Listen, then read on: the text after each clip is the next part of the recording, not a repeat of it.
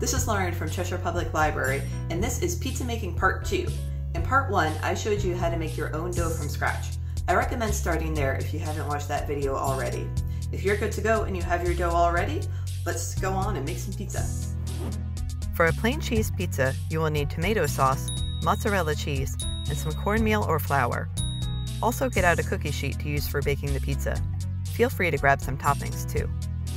Preheat your oven. Set it to at least 450 degrees Fahrenheit, but go higher if you can. Pizza needs a hot oven, and brick ovens used to make New Haven-style pizza can reach up to 800 degrees. I could make one big pizza from this, but I want 2 medium pizzas, so I'm going to divide the dough in half and put one half back into the bowl for later. However you do it, this amount of dough will feed about 4 people. Sprinkle some cornmeal or flour on your cookie sheet so the dough doesn't stick. Now stretch out your dough. Use your hands to gently stretch it, or let gravity do some of the work for you, as I'm doing. Once it's a little spread out, put it on the pan and use your fingers to push the dough out. The dough has become really stretchy, and that's because it now contains long strands of gluten. Gluten is a protein in flour that forms elastic bonds to each other, and it's what gives chewiness and structure to breads, bagels, and pizza dough. We helped the gluten develop when we stretched out the dough and kneaded it, and then when we let it rest. The extra protein from the bread flour and the liquid whey help the gluten to develop even more.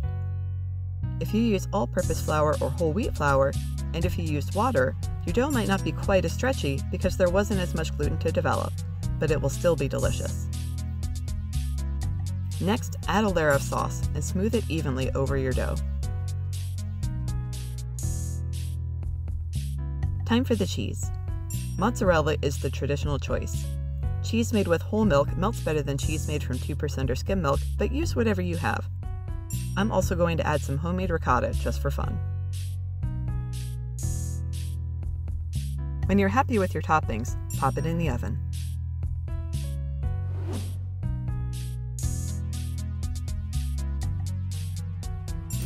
The cooking time depends on the temperature of your oven, but start checking for deadness after 5 minutes. You want your cheese to be melted and your crust to start getting brown. When it looks done, take it out. That's a nice looking pizza. If your pizza is ready, start cutting, but do a better job than me. Also, make sure that your crust is fully cooked. My cheese was perfectly browned, but the crust was slightly underdone and I didn't realize it until after I bit into this lovely looking slice. So I put it back in the oven for a minute or two.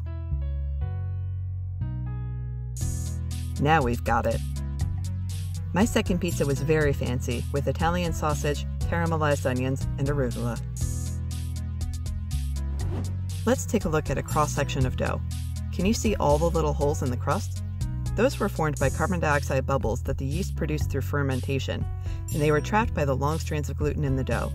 It's crunchy on the outside from the high temperature, and it's fluffy and soft on the inside.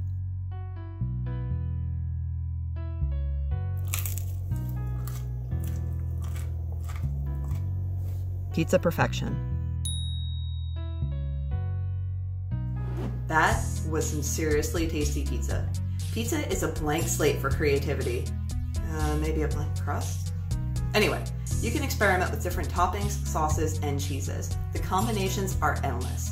You can find more great cooking ideas at cheshirelibrary.org or by following us on YouTube, Instagram, or Facebook.